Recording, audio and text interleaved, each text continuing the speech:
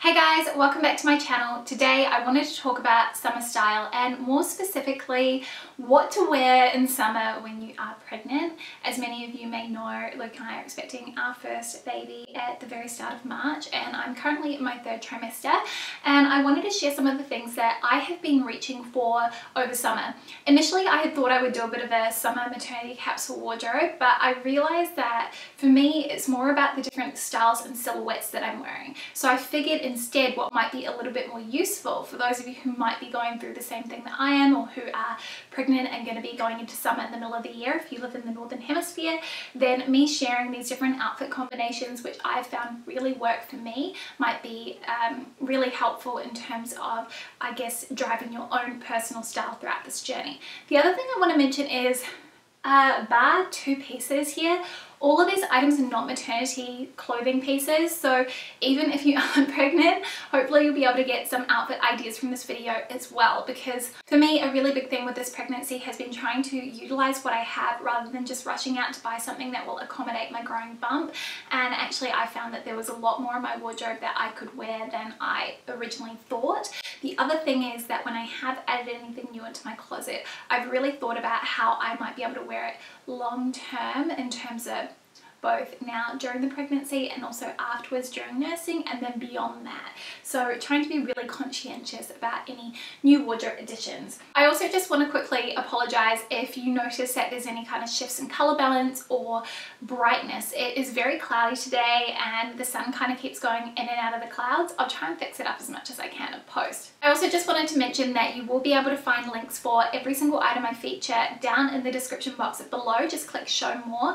I'm going to be organizing it by category, so every single piece will be properly described, also with the brand name, and if it is an older piece I will try and link to an alternative which I think is really beautiful and would be worth adding to your wardrobe if you've been looking for something like that. Anyway, what I'm going to do is I'm going to start by putting on these outfits and then I'm going to talk you through the different ways that I've been styling these key pieces or key elements of my pregnancy summer wardrobe. So the first style I wanted to talk about is the slip skirt. This one that I'm wearing here is from Realization Power, but I've got a couple of others that I've sort of had on heavy rotation. One being this black one from NVN, the label, which I wore pre-pregnancy. This one I actually purchased at the end of my first trimester. I got it in a size small. I will leave all my sizing details down in the description box as well, just in case that is helpful. And then I also have this navy polka dotted one from Suzanne. So again, this is kind of the type of piece that is really classic and that I'll be able to continue to wear post-pregnancy too. Now, the thing I love about a slip skirt is just that quite often they are cut on the bias, so they tend to follow the natural contours of your body really well, which is perfect for accommodating a growing bump.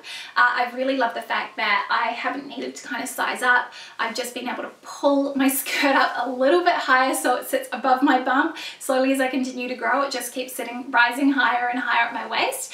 The one thing that I will say though is that depending on the cut of the skirt can be a little bit unflattering on your behind. So one thing I would suggest doing is wearing it with something that is a little bit fitted like this on top that you can wear untucked, because this actually gives me a little bit more of an illusion of shape. So it really kind of contours to my body and you can kind of see I would generally be a lot smaller up here if it weren't for the baby growing in my belly. So yeah, just so you can get a sense of the back, so you can sort of see that the skirt does have a little bit of fabric that pulls there, but I'm not too concerned about that. I feel like as long as I feel good from the front, I'm totally happy with that. Now, some of the other ways that I would wear a slip skirt would be with a little t-shirt. Just a simple tee, it could be in any colour. Mine are mostly in neutrals, aside from this really beautiful linen red stripe one from Alessandra. But basically I would tuck these in, either into the skirt or into a bandeau top. So I've got this one here from Cotton On. I actually got it in black too, and these are fantastic. Highly recommend, particularly if you want to wear something strapless. This is a really good alternative to getting a strapless bra, because I know my chest is still growing. But that's one way that I would wear it. So I would sort of tuck it into the bottom of the bandeau. Otherwise, if I wanted to create more of a cropped effect, otherwise what I would do is I would knot it at the waist, and I would either leave the knot visible, so it's kind of pulled up a little bit above the waistband of the skirt, and then the other way that I would wear it would be to tuck the knot under. So you almost get this teeny little peak of skin just where the skirt would meet the t-shirt. So that's kind of the other way that I like to wear them.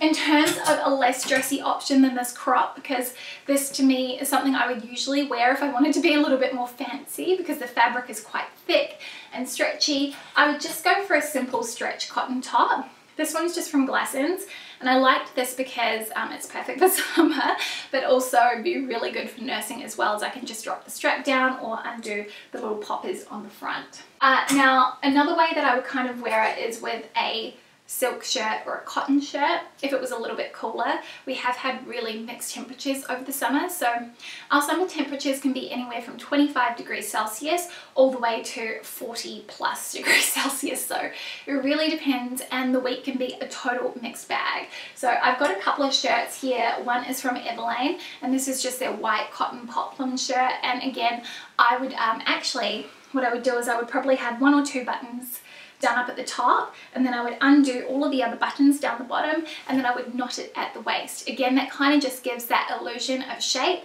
I'd also wear it with the sleeves rolled up. Same goes for this black silk blouse. This one here is from Lily Silk, and I might have a discount code for this if it still works. I will leave it in the description box just in case. But this one's got a little bit more fluidity to it, so it feels less structured, and I actually find that this one kind of gives me a little bit more of a flattering silhouette than this one here. But either way, I love both options. The final little top that I have is just an off-the-shoulder top, and I got this from ASOS. This I got in a size 6 actually, so I got my usual sort of size in their stretchy tops, and I like the fact that I can wear this higher up, or else I can wear it a bit lower down if I want something that's showing a little bit more skin. And this again is a really good one for dressing up your outfits. So those are sort of the ways that I've been wearing slip dresses. If it was a little bit cooler, I do have a piece of knitwear here. I probably wear just a really light knit sweater, and I would belt just above my waist, because I find that helps to add definition if that's something that you're trying to do, and definitely something to do with like really big oversized dresses is belt them above your bum. That can really help. But doing that and then kind of tucking the sweater in at the front, I just think that looks really chic. And like I said, I will have loads of outfits here. In terms of my shoes, I'm going to be wearing the same sort of ones throughout. It's going to be slides, sandals, heeled sandals, espadrilles, and some cute pumps that I find work really well in the summertime. The second skirt that I wanted to mention is one of the few maternity pieces that I've purchased. It's just a really fitted black pencil skirt. This is just from ASOS Maternity, and I've been wearing this probably from about 5 months pregnant, and I found it really comfortable. I just went for my usual size, and it's really great because you kind of feel like you're all tucked in, and it really does show off the bump, which if you prefer bodycon style outfits, then definitely the one to go for. And I feel like pregnancy is a really great opportunity to embrace those more figure hugging styles. So again, I would actually just wear this similar way to the slip skirt. As you can see here, I've decided to pair it with a t-shirt just to show you how I would tuck a t-shirt into a skirt like this. So yeah, I like the fact that it's a little bit contrasty, and as you can see, it kind of gives me a lot more shape over the back. But also, I would probably wear this one like maybe even with a little cami and then with a shirt worn open.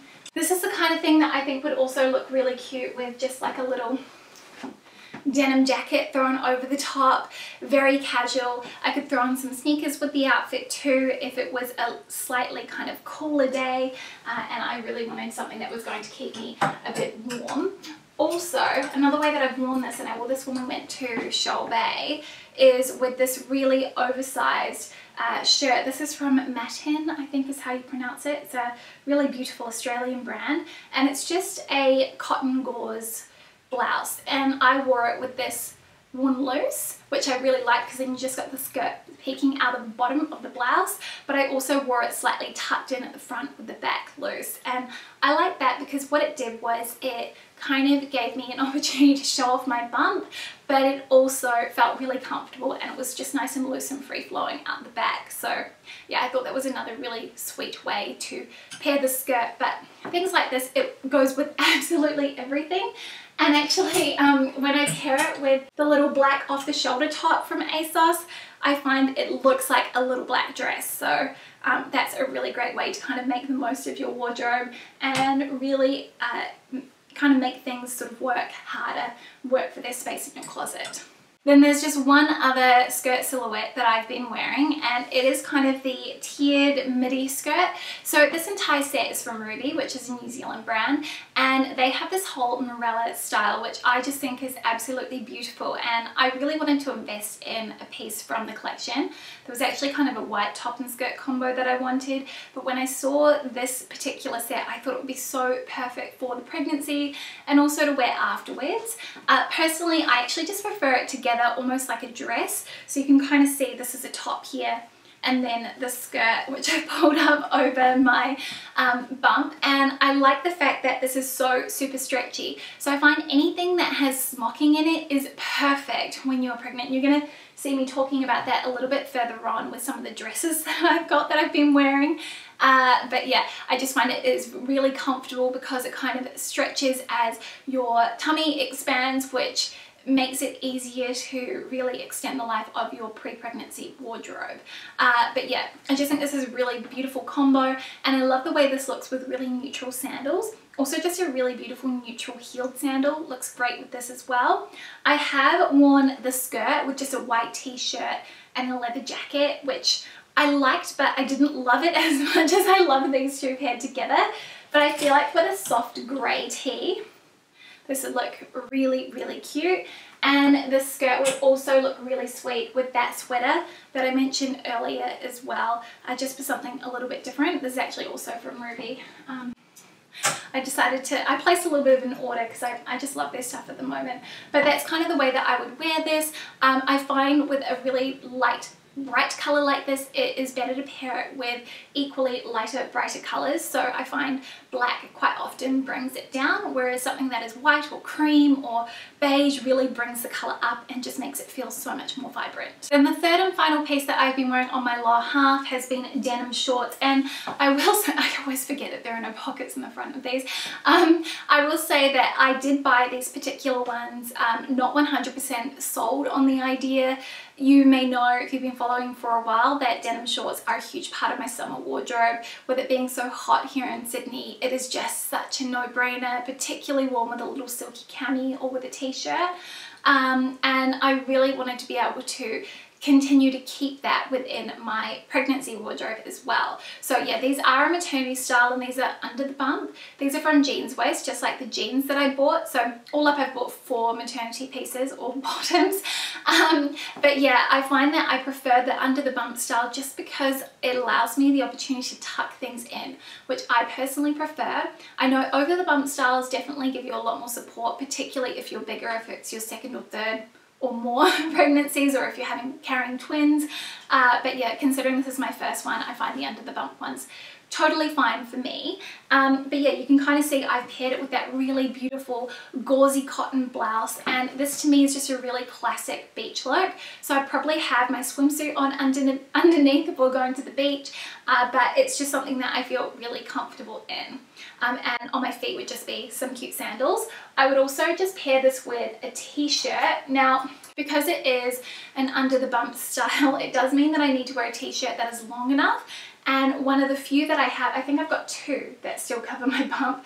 This one from Frame, this grey one, and also this black one from Everlane. So they're kind of the ones that I pair with it. I will say when I'm wearing just a t-shirt and the denim shorts, I don't always feel my most chic self. So I did just want to point that out, and it's one of those things, sometimes you've just got to pick comfort over feeling 100% chic, and it's sort of something I would wear more on the weekend when I'm just sort of lounging around at home.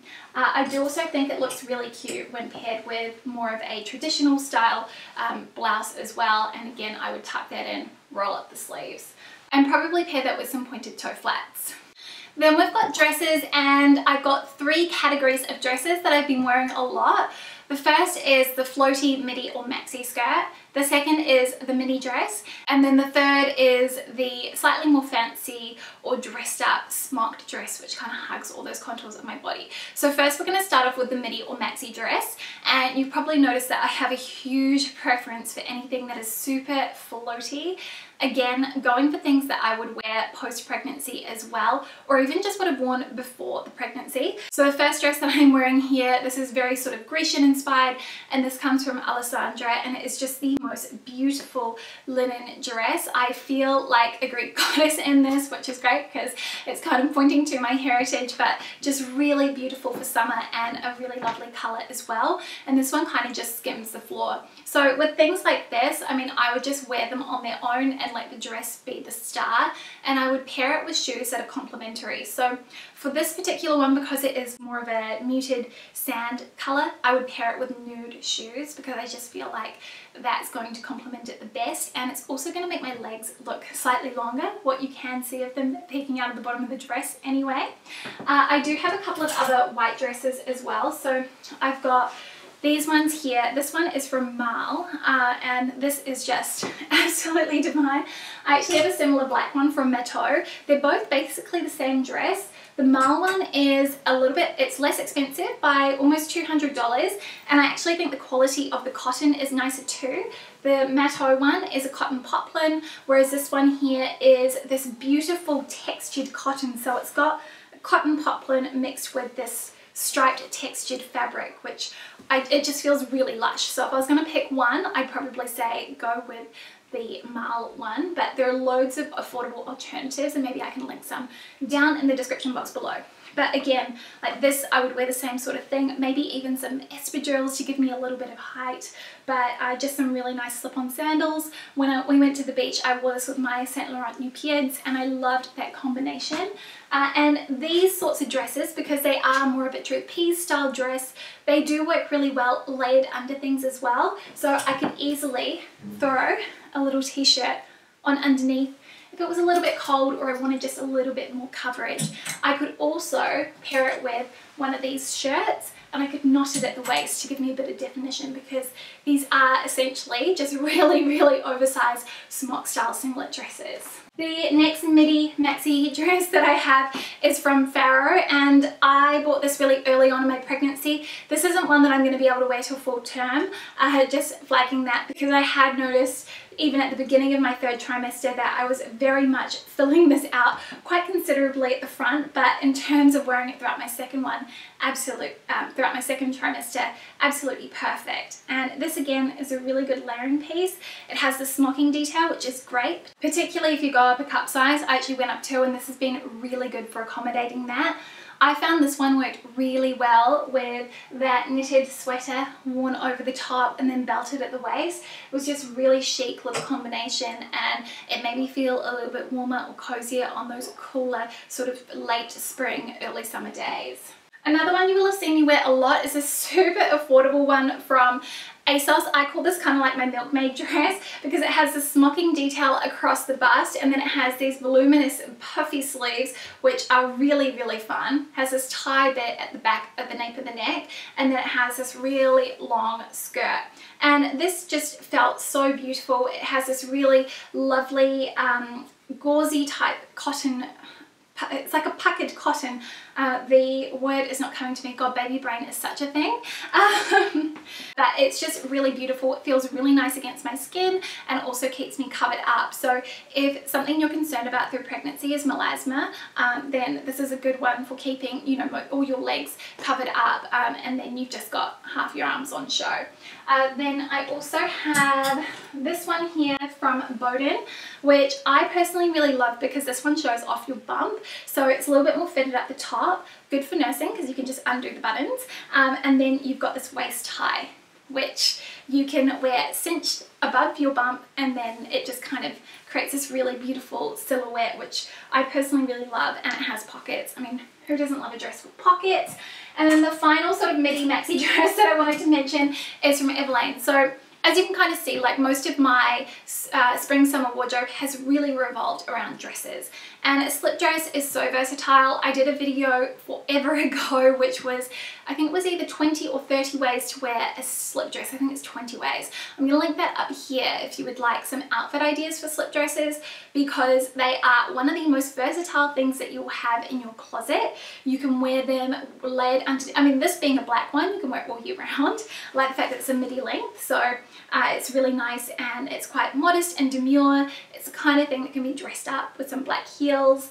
You can wear a little t-shirt underneath it. You can wear a t-shirt over the top. You can wear it with a shirt tied at the waist. You could wear it with that floaty, gauzy top if you wanted.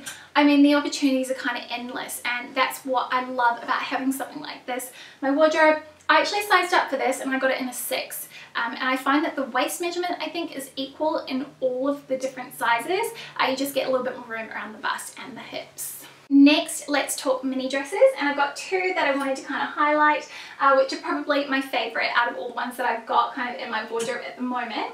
So the first one is this linen one from Suzanne, and I absolutely adore the print on this. It's sort of like a fine cheetah print, and the silhouette is really pretty. I actually shared a photo at 29 weeks pregnant on my Instagram, which I'm going to put here if you want to see. But I mean, I just feel so good whenever I put this on. It will get a little bit shorter in the front, obviously, with your bump, but this is the perfect kind of dress for if you're not pregnant, or if you want something that you can kind of save for when you're no longer nursing.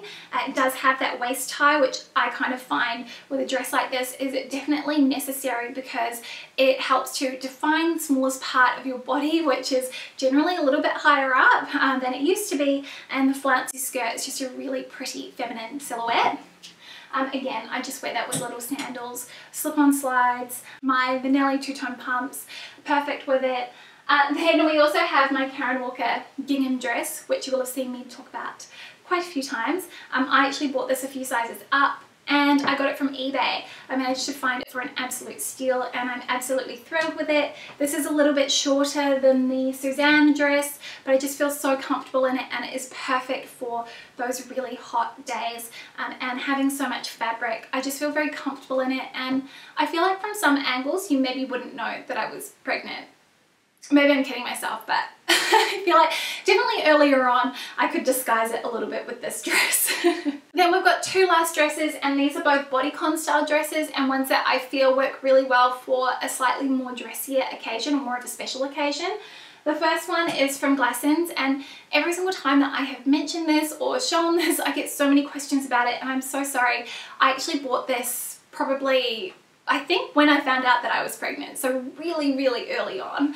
And I just thought it would be a great option because it is fully smocked, and it is a really nice length. And you guys know how much I love polka dots. Polka dots, stripes, checks, gingham, they are classic prints that will never date.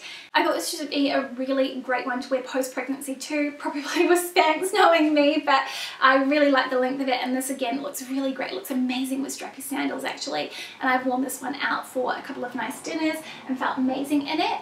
The other one that I wanted to mention, you will have seen if you follow me on Instagram in an IGTV, and maybe I can link that up here, wait, down in the description box, so you can go and check that out. This one's from MLM label, and it is just a really beautiful off the shoulder leopard print smocked dress with this lovely sort of fishtail mermaid hem. So it's fitted throughout the entire body, and then you have this beautiful floaty hemline. It does show a little bit of your ankles, which I think is really beautiful and feminine and flattering, and this is just, it's gorgeous for summer, and definitely the kind of thing that you could wear, you know, both pre, post. You could wear this nursing as well. They actually do a little mini style in this dress, which is very sweet. I have the black version, and it's just so much fun. And again, I took this in my usual size. I've got it in a small, so it's super stretchy. And this is what I'm talking about with smocking. Smocking is so great, particularly if you want to indulge. Actually really good just if you want to indulge in general. If you've got a special occasion and you want something you're going to feel comfortable in, go for something smocked, and maybe wear a loose knit or something like that over the top if you want to hide your food baby. So that is it from me. I really hope that you enjoyed getting a peek at some of the key pieces of my summer wardrobe, and more specifically the items that have really been serving me well throughout my pregnancy. I hope you found this useful either way. Like I said, all of these things are, aside from the two maternity pieces, are items I would wear year round anyway. So yeah, I really hope you enjoyed this. Do give it a thumbs up if you liked it. Don't forget to subscribe if you're new here and you want to see more fashion related videos from me, and I will see you again next time with a brand new video. See you soon. Bye.